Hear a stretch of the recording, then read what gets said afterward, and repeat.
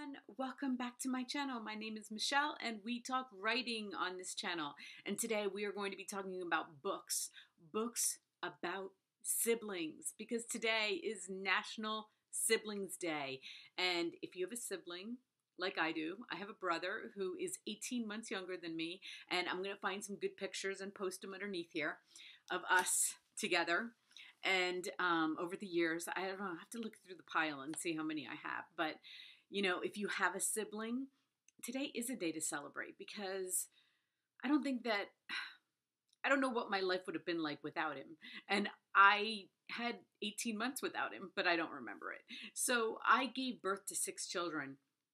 So I've given birth to 6 siblings, and watching them grow up and now being adults and watching their relationships grow and change, and you know, it's really interesting, because I don't think as a child you really understood what your relationship with your sibling was going to be like as an adult. And my brother and I have gone through stuff, okay? Both of our parents are gone. We had to do that, you know, go through their illnesses together, stand at their funerals together.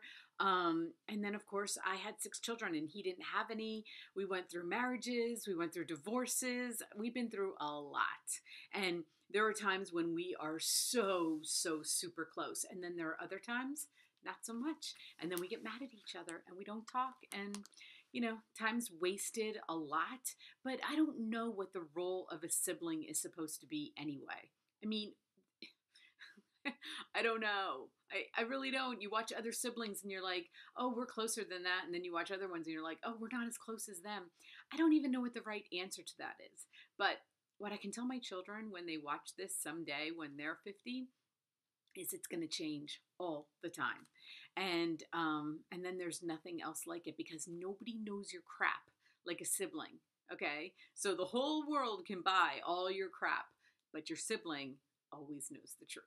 Remember that. So we are going to talk about my top 5. I don't even know that I have 10. So how about 5 books that I've read about siblings that are like so near and dear to my heart, okay? Number 1, The Hiding Place by Corrie ten Boom. You guys, if you have not read this book, it came out in 2006, 273 pages, World War II. It's an autobiography. It's about her time in a concentration camp, and she was in a concentration camp with her sister. And this story about sisters, I mean, her story is crazy anyway, but I'm not going to tell you anything. You got to go read it, okay?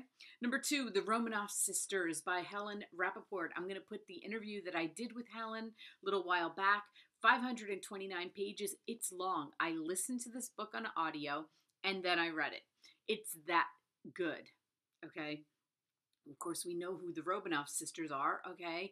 And there was 4 of them, and they had a little brother, and their story is so amazing, especially since they were trapped in the castle, like just with themselves as best friends. It's amazing, okay?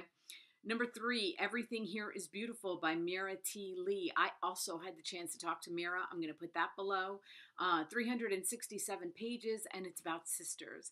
And I love this story about sisters. This is one of my favorite sisters, except for the next one, Little Women by Louisa May Alcott. And that one is the ultimate sisters, right? Oh, I love them. 260 pages. I'm like, that's it? No wonder I've read it so many times. I had no idea that it was that short, but I've read it more times than I can count, and I think there's another movie. If there is, I will put it up there for you. I thought I saw something. I hope so, right? And then number 5, last but not least, I put it as my last one, Prince of Tides by Pat Conroy, because it's about a brother and sister. They're twins. 560 pages, and you guys all know this movie. If you've seen the movie, go read the book. But if you haven't seen the movie, read the book, then go see the movie. But my brother and I are not twins, but 18 months apart is pretty close. So we're not twins, but it's pretty close in age. We don't remember life without each other. So I'm like, it's about as close to twins as you can get. But I love love every one of these books. And so I thought, what better day to tell you guys about it than today? So happy National Sibling Day, everybody. And if you have a sibling, yay, celebrate your sibling, right? I mean, they're your first friends, right? Anyway, have a great day, and we will see you tomorrow.